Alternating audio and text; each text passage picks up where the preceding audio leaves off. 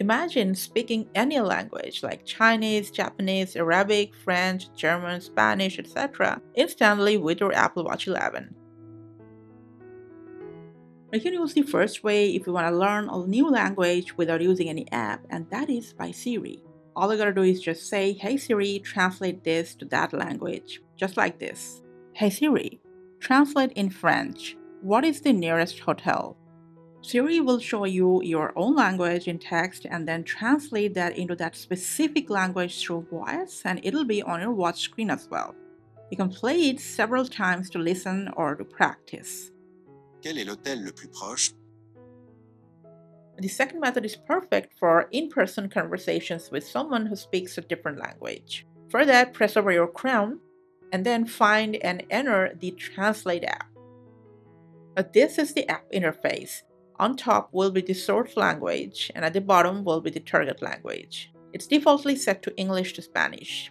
You can tap on these dots. First of all, you can speed up or slow down the pronunciation from here, autoplay the translation in the background through a voice, and then you can select the input method between the keyboard or voice.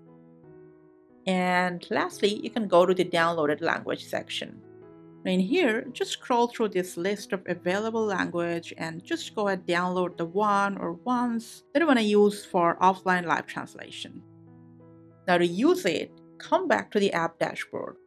Tap over the target language and select, let's say, one of the languages you have downloaded to use offline. Once again, just a reminder, the top one is yours and the bottom one is their language. So let's say you are in a conversation. To start translating, just hit this mic button and then start talking.